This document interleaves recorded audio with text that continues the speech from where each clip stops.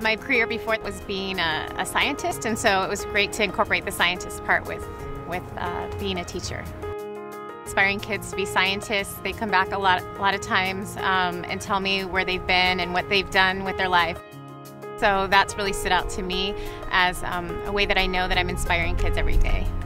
When I was going through school, I had some people who didn't believe in me, some people who didn't think that I could do what I wanted to do. So I share that personal story with my kids a lot so that they know that they can overcome any negative self-talk that they've ever had, and then really knowing that I'm there 100% of the time, believing in them. She helped me become a better leader and be more confident in myself. She just created a great environment in the classroom, and I'm really thankful for that. Marlys is always going above and beyond, whether it's for her kids, the school. She's the first one to jump in and help teachers during distance learning that need extra support.